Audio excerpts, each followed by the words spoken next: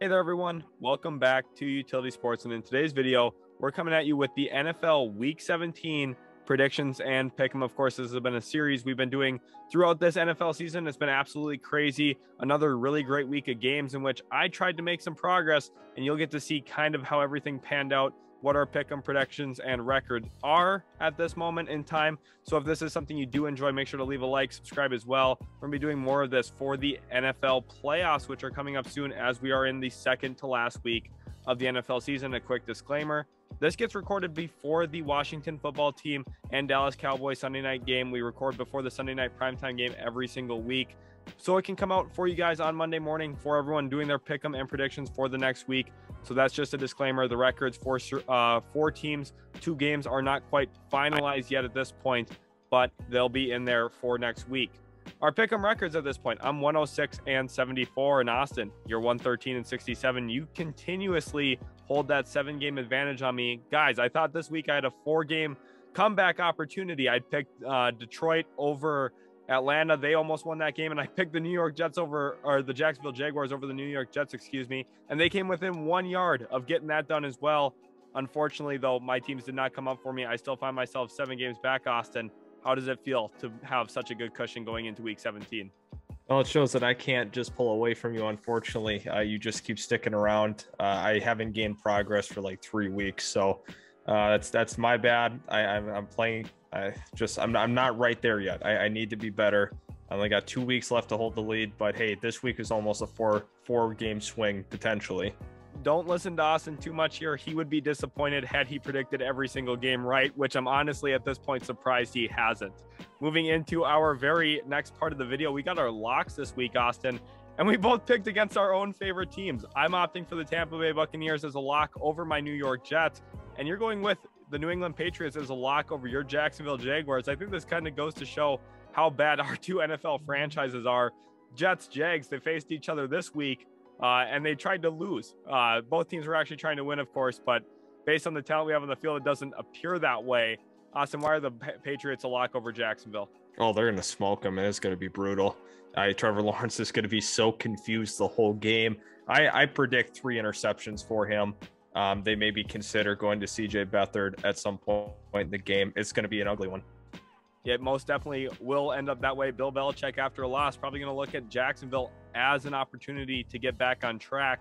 And for me, the Buccaneers, they found themselves back on track this week with a comfortable win after getting shut out to New Orleans a couple weeks ago. And I think they're going to continue to use the New York Jets as a stepping stool into the NFL playoffs. Of course, they clinched their playoff berth with a division win this week. And I think Tom Brady, with his experience against the New York Jets, he's going to take it to them all week long. Upsets here, though. We are going with a couple interesting games, Austin. You opted for the Cardinals going into Dallas as your upset. Of course, they've lost a few games in a row now, but you're not hitting the panic button on those Cardinals. What's your reasoning? Yeah, I actually do have the Dallas Cowboys over the Cardinals in that one. That is the upset. But for me, I think for Dallas, you have to consider it. That's more of a must win. They want to keep going and try to get higher seeding in the NFC. So looking at it there, Dak Prescott's going to need to have a huge game. We'll see how he does against Washington. But however, I think that this is a must win for them. And it's really a power struggle in that NFC. I opted for the Minnesota Vikings as the upset here over the Green Bay Packers. Packers come in at 12-3, and the Packers are going to be, looking to clinch that #1 seed in the NFC. But the Vikings, they're fighting for their playoff hopes at this point. They have to win out to really put themselves in a position to win and get into a wild card spot. Vikings need this game. It's in Lambeau. It's going to be a tough one. Mike Zimmer, however, historically for the Vikings, has played the Packers to a 500 level. Of course, they've already beat them this year, and they have to do it again. I'm going to put my money on the Vikings. I think they're going to bounce back after a loss to the LA Rams, and they're going to have to play their best brand of football to get it done. Moving into our Sunday slate of games here now, Austin, we've got the Giants at Bears. Giants come in at 4-11 after getting absolutely demolished by the Philadelphia Eagles, and the Bears at 5-10 pull off a surprise upset win over the Seattle Seahawks. We both opted for the Bears here. What's one key storyline to watch for you? Yeah, so for me, it's going to be the Bears quarterback situation. Are they going to stick with Nick Foles? Are they going to go to Justin Fields? We're not exactly sure where that quarterback room lies. Matt Nagy, I thought it was very possible after this game against Seattle that he was going to get fired. Maybe they don't fire him after a win. I'm not sure what their feelings are. For sure, by the end of the season, he will be. I don't know if this is the time and place for it. So, the Matt Nagy headline is definitely one to be watching. And also, will Nick Foles be the starter? Yeah, you're right. You have that question. And of course, for the New York Giants, you're looking at a team that's just demolished right now. Daniel Jones out for the season. So the Bears, I think they're going to be the favorites coming in, and I think they get the job done at home at Soldier Field. Moving into our next one, Jaguars at Patriots. Austin, I've been notorious for picking the Jacksonville Jaguars this season. And at 2-13, maybe that's why I find myself 7 games back in our pick 'em and predictions, because they've let me down time and time again. They were 1 yard away from maybe pulling it out against the New York Jets and just could not get it done. Unfortunately, of course, an illegal shift to end that game. It's unfortunate. Your Jaguars, they've struggled. Patriots 9-6, coming off a loss to the AFC East rival Buffalo Bills. Patriots are going to look to cruise in this one. They're at home at Foxborough. This becomes a nearly impossible matchup for Jacksonville. Is there any chance they get it done? We thought that about Jacksonville versus the Bills, and they pulled off the 9-6 upset. So, this season hasn't made any sense. So, that's potentially could happen. However, it's Jacksonville. I don't see it happening again. And like I said earlier at the top of the show, I think it's going to be a brutal game for Jacksonville. Right, heading into week 17, had you told us that the Jacksonville Jaguars only have 2 wins at this point, we probably would have predicted both of them. It came against the Houston Texans. In fact, neither of them did, but they did beat the Buffalo Bills. It's a wonderful and crazy season. That's the fun part about the NFL. It's hard to predict sometimes what you're going to get in, week out. And these teams are competitive. I think the Jaguars are going to fight in this one, but the Patriots, just a better team. They're going to look to get back on track. They need this game badly for that division. So I think they move to 10-6, roll through the Jaguars here, and the Jaguars start to turn their attention toward the NFL draft sooner than later. Buccaneers at Jets, Austin. We talked about this a little bit more in the open as well. Got my thoughts on it. The Jets, just not really a team that you're going to be able to compete with the Buccaneers. And I think the big thing is the Buccaneers are really going to take advantage of the Jets in the secondary when Tom Brady has time. We saw Trevor Lawrence with a lot of time today, able to sit in the pocket, and he was delivering good strikes. And I think it's going to be amplified there when you see Tom Brady and the Tampa Bay Buccaneers come to New York. I think the Jets are going to struggle consistently getting after Tom. He gets rid of the ball too quickly. He reads the defense so well. And then I think Mike Evans is going to have a good day. Antonio Brown as well. He's going to have a great game. He had a very good game today for the Buccaneers. What's your thoughts on this one? Yeah, I think Antonio Brown's going to have a huge day. Other guys like Tyler Johnson are going to step up in a big way as well. The Tampa Bay Buccaneers are going to keep Tom Brady upright. The Jets struggled to generate true pass rush all game long against Jacksonville. And I don't think that really changes against Tampa, who has an even better offensive line. So for the New York Jets, they got to hope they can get Quinnen back for this game, because that's their only prayer at really generating true pass rush. Right, they need a little bit of help in the interior. Quinnen Williams, when he's healthy, does bring that a little bit. However, missed the game against the Jacksonville Jaguars. Falcons at Bills here, Austin. The Falcons 7-8. I think that's another surprise we would not have expected before the season started, heading into week 17. And then the Bills at 9-6, maybe a little disappointing. I think they're better than that 9-6 record would indicate, because they've dropped some meaningful games that they usually would win. Of course, coming off a big win against the New England Patriots, however. And Austin, we're both going with the Bills in this one. More talent. Josh Allen, is he the difference maker in this game? Yeah, he definitely is. And I think Atlanta's secondary is going to have a really, really tough time against Stephon Diggs, Cole Beasley. It doesn't really matter. I think Josh Allen's going to take advantage of the secondary. He's going to make plays happen with his legs. The Bills did a great job against the Patriots. I believe they didn't even allow a sack in that game, which New England is notorious at getting pressure and getting after the quarterback. So looking at the Buffalo Bills, it should be a good game. They're getting to play at home as well against this Falcons team, who they've had a couple of lucky wins, but they've definitely been better than expected so far this season.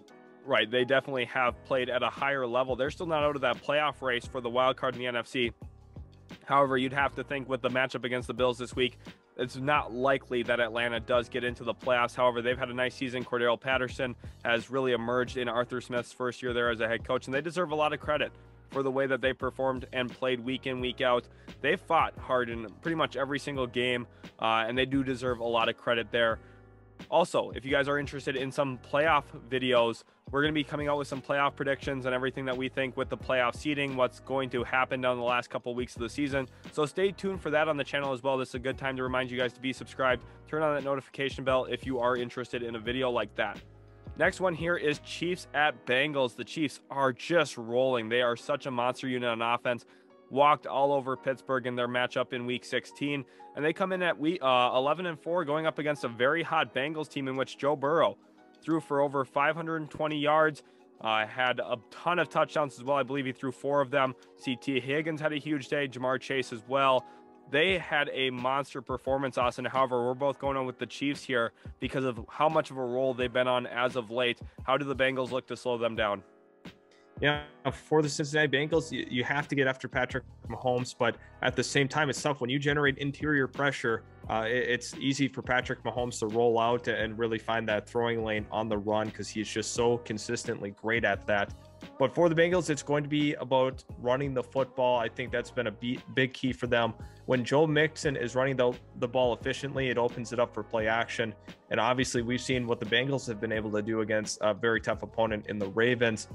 Kansas City, they are absolutely rolling. They're on the road in this one, but they've just been so hot. It's hard to really foresee them even losing on the road to a very competitive Bengals team.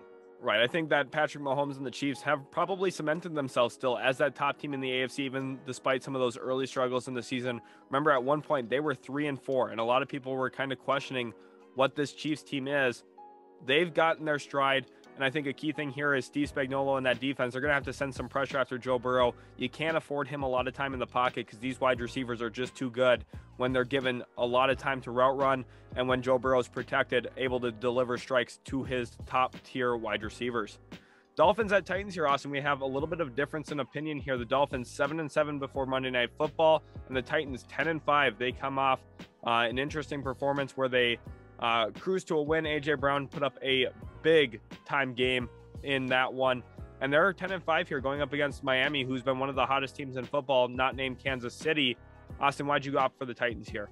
Yeah, so I picked against the Titans in this past week. Reason being, I didn't know for sure at the time recording that AJ Brown was going to be playing. However, he played and he stepped up in a huge way. That's the reason I'm leaning this way, because AJ Brown can be a guy you can lean on. He's fantastic after the catch. He's a true difference maker in this Titans offense, who've definitely been lacking explosive plays. That is what he is bringing back to this offense, and they're going to start to hit their stride with him. Hopefully they can continue to, be opportunistic in the run game. Obviously, with Derrick Henry's lack of presence, it makes it a lot tougher. However, AJ Brown's his ability to get open and really create easier plays for Ryan Tannehill is the big difference. I'm glad you highlighted AJ Brown, Austin, because if I'm Miami this week, that's all I'm doing. In every single little element of film study is I'm highlighting AJ Brown. And we know Brian Flores' defense is built off of cornerback play and his trust in his corners. They need to have a big game in this one. That's what I'm relying on here, is that they can limit AJ Brown's production. And from there, their defense, their front seven, can take advantage of the lack of presence of Derrick Henry, like you talked about. I think the Dolphins, they have a lot of things that they have to figure out schematically here on how to deal with AJ Brown, how to limit him getting yards after the catch, and how to limit him coming across the middle of the field. And that's a tougher thing to do than it is to say. But I think that they'll find a way. I think Brian Flores, he's been great as of late coaching this team. We know that the Dolphins are going to be a late season team with him running the helm. And I think they look to move forward in this one and move to a better record after a win against the Tennessee Titans. Next matchup here, we got Panthers at Saints. Panthers 5-10, Saints 7-7 before that Monday Night Football matchup as well. And we both opted for the Saints here, despite them having some issues at that quarterback position. Of course, Taysom Hill not available for their Week 16 game, Austin. Not sure what his status will be for Week 17 as of now. Ian Book making the start for them on Monday Night Football. But the Panthers, I think the biggest thing here is they're just so inconsistent. I think Sam Darnold very likely will play in that game. And I also think that Cam Newton probably will play in this game. And even though the Saints have questions at quarterback, so do the Panthers. What's your thoughts on this matchup? Yeah, so like we've had issues all season long, picking these Panthers games are just impossible seemingly. They definitely should have a better record than they currently do, especially how they started off the season. A lot of inconsistent play on that offensive side of the football. And you look at Joe Brady, who was one of the hottest coordinator names in all of football after coming off of that fantastic season at LSU. It did not work out there for them, so they have to reestablish, create a new identity for themselves. And they got a lot to fix in this draft. They invested a lot in Sam Darnold, so it'll be interesting to see how they handle that situation. But in this game in particular, I think the Saints at home, even though they get their own issues at quarterback, I just feel that they're the better roster as a whole. Both teams had struggling starting quarterbacks. So at this point, you have to go the Saints, considering that at home and just the better team. Right, being at home here is a key advantage for New Orleans, and I think they get the job done against a struggling Carolina team that really doesn't have an identity right now, 2-10 in their last 12 games. Raiders at Colts, a great matchup here. Both teams fighting for their seasons at this point, and there's a lot on the line in this one. The Raiders at 8-7, really hunting for a wild card spot, of course, behind the Kansas City Chiefs there in the AFC West. And then the Colts themselves, this is an opportunity. If Tennessee loses, the Colts could gain some ground there and even come into that 10-6 record if they get a win. We both opted for the Colts here, and the big thing for me is, how do the Raiders look to slow down Jonathan Taylor? Of course, that's really the key thing every single week. They're going to be circling him. However, I think he's just too tough to cover. I think he's too tough to contain. Even today, 108 rush yards. I mean, he's just so productive when he touches the football. Austin, how do the Colts look to move the football if Jonathan Taylor is contained? Yeah, I mean, obviously they're going to be looking outside. They got to look to their tight ends as well. Jonathan Taylor is always their main focal point, but the nice thing about that is even his presence allows the opportunity for some play action and lets, like Carson Wentz, absolutely just let it loose. And that's what he needs to do. That's how he needs to play. Obviously, you don't want him to have to keep throwing and throwing and throwing. That's the beautiful counterpart. And having Jonathan Taylor is you don't have to rely strictly on Carson Wentz's arm. You can get him out moving. There's so much to love about this offense, especially how great their offensive line has been this season. A lot of credit to them and what they've been able to build. But for the Colts, they're going to control the line of scrimmage offensively. And Derek Carr, he's going to have a massive game to really pull off the upset. I know the records show that they're a one-game difference. However, I feel the Colts are significantly better than their record shows. Yeah, I think the roster is much better if you're looking at Indianapolis, especially when you consider their offensive line. I think it's going to mitigate some of the success we've seen from the Raiders' defensive line this year. And I think the Colts do overcome in this one. Austin, I'm going to put you on the spot a little bit here. You're talking about Carson Wentz and his ability to function with Jonathan Taylor. We know that pick from the Colts, the first-round pick, is going to be going to the Philadelphia Eagles based off the percentage of snaps he's played for the team. Now, do you think that the Colts won the trade acquiring Carson Wentz, or do you think the Eagles won that trade?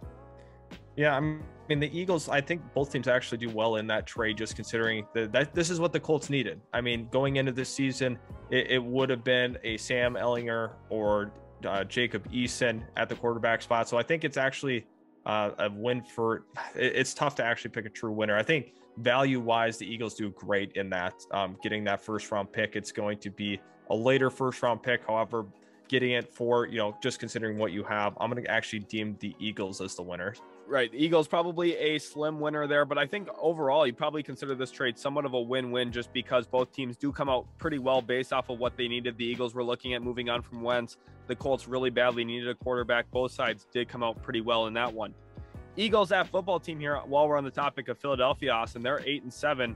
The football team 6-8 before their Sunday night matchup with the Dallas Cowboys. So we're looking at back-to-back big weeks here for Washington. They need to win the Dallas game, and then they would need an upset here against Philadelphia as well to really get the job done. We both picked the Eagles in this one, though, and I think we've been talking about it all year long. Jalen Hurts, his dynamism, running the football, that's just tough to deal with. We know Washington has a great defensive line. Do you trust the secondary to hold up here against Philadelphia, though? Yeah, I just think Philadelphia, it's a tough matchup for Washington, despite them being at home. Jalen Hurts is just so dynamic with his legs. Washington's dealt with some injuries along that defensive line. Chase Young in particular is the big key in that. If Washington, was full strength there, I consider it a little more, but I just think the Eagles are hot and they played super, super well on this past Sunday. I'd like the Eagles in this one. I know Miles Sanders has the injury. We're not sure of the status on that, but they're too dynamic. And honestly, they've been the true underdogs this season. Nobody really expected them with Jalen Hurts to be 8-7 at this point in the year and really in the thick of the playoff hunt. And they very well could earn that final wild card spot. Yeah, they're in a position where if they take care of business, win out, they very well could be representing that third NFC wildcard spot. Of course, the new playoff rule is definitely opening up a little bit more window of opportunity for some of these teams like the Philadelphia Eagles, and you love to see it for a guy like Jalen Hurts, who's had to overcome certain things. A second round pick, wasn't really necessarily looked at as the lead guy for a team. and he's emerged to be that for Philadelphia this season. Next game here, Broncos at Chargers. We got another interdivision matchup here, AFC West. Broncos 7-8, the Chargers 8-7, with a really, really disappointing loss to the Houston Texans today, one that you would never expect coming into that matchup. However, we're both opting for the Chargers to bounce back here in this interdivision matchup against the Broncos. Drew Lock didn't look half bad today, didn't turn over the football through the air against the Las Vegas Raiders. However, the Broncos still did not win that game, only put up 13 points. Austin, the Chargers defense probably just a little too good here for Drew Lock, right? Yeah, I mean, coming off of an extremely disappointing loss to the Houston Texans, the Chargers need to bounce back in a big way. Justin Jackson made a ton of plays today for the Chargers. However, it was just not enough for them to overcome Houston, which is very surprising that we are saying that now. The Chargers, their aerial attack is going to be tough. But the nice thing is for Denver, they match up well. They are fantastic in pass coverage. They have some good corners. Surtain has had a great rookie season. But I just like the Chargers. You know, if it was at the Broncos, maybe I consider it. But for me, I think the Chargers aerial attack is just going to be a little bit too much.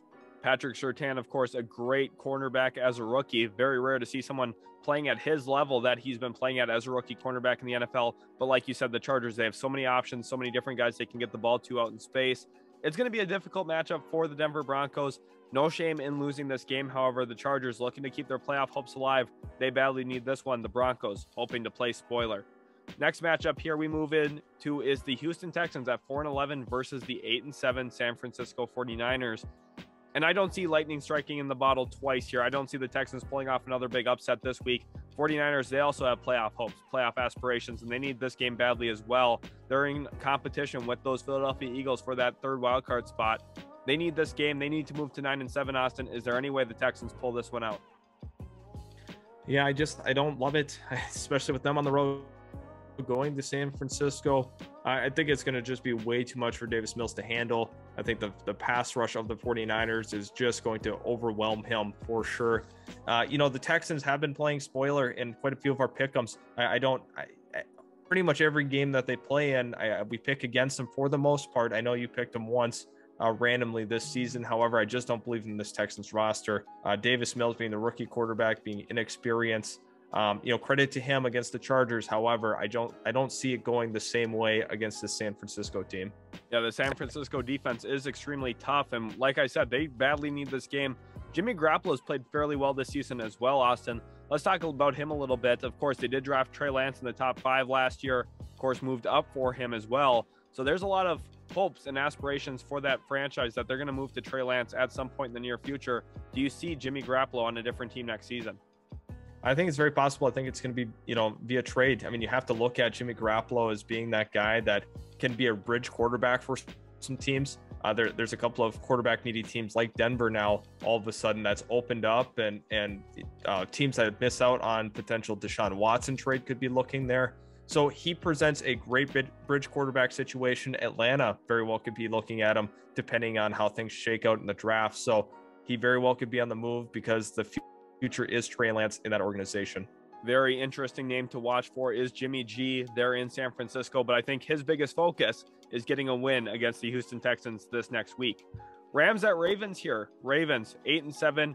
They dropped their last 2 games, of course, and it's large part because they have not had Lamar Jackson. He's been not available for them. Tyler Huntley, he's been playing some pretty solid football, but it's just hard to replace someone who's a former league MVP. Whereas the Rams here, 11-4. They've been rolling, beat the Minnesota Vikings today. Odell Beckham Jr. has looked like to be a good acquisition for them. They've been winning a couple games as of late. Of course, had a little bit of a rough stretch when they first brought him in. But I think now that they've kind of found some chemistry, him and Matt Stafford, they've kind of got things rolling. We're both going with the Rams here, Austin. Over under here, 50 yards for Odell Beckham Jr. I think he's going to hit the over in this game. The Ravens secondary is banged up. They've been struggling. They just gave up a ton of yards to Joe Burrow and that receiving core, which was crazy. All of the main guys for Cincinnati went over that 50-yard mark. So it's hard for me to say the under on that one. The Ravens, they've been banged up this year, of course, losing their 2 starting cornerbacks in Marcus Peters, Marlon Humphrey. And then you also lose Lamar Jackson for a little bit of time. It's just tough to overcome that. Your number 1 wide receiver coming in, Rashad Bateman, missed a lot of time at the start of the year. It's a testament to how good their roster is built that they're even 8-7 at this point with some of the injuries they've sustained and some of the COVID issues that they've had. You look at the running backs too, J.K. Dobbins, Gus Edwards. Most teams couldn't sustain what they have sustained up to this point. It's awesome to see them at 8-7, but I think they moved to 8-8 after the Rams take care of business here on the road. Moving to our next matchup, Lions at Seahawks. Lions 2-12-1. Seahawks 5-10. We both opt for Seattle here. I think a key thing here is you are playing in Seattle. You have those fans there backing Russell Wilson and that football team. But I think if there's one word to describe the Detroit Lions this year, I think it would have to be competitive, or another one maybe gritty, because they have been super competitive in games. I think that they were, one of the least talented teams coming in this year. But Dan Campbell, say what you want about him. He, gives some funny interviews, a little up and down when it comes to X's and O's. Maybe some decision making is a little bit questionable, but he gets his guys ready to play, and they're going to come in ready to play in this one as well. This is going to be a tight, close game. The Seahawks, of course, are hoping to win every single game here because they don't even have their first round pick. It goes to the New York Jets. So they want to win, even despite their 5-10 record at this point.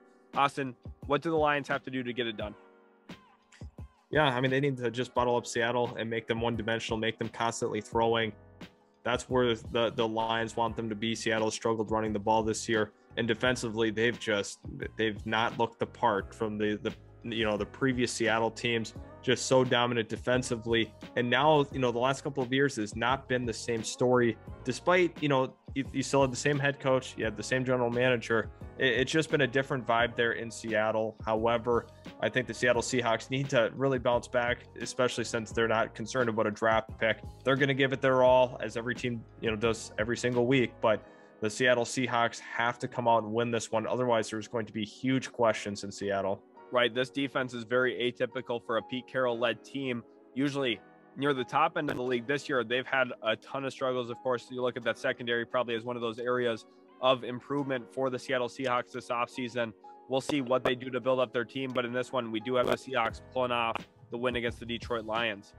Next matchup here, Cardinals at Cowboys, and I think it's a good one. Cowboys 10-4 before Sunday Night Football. Cardinals 10-5.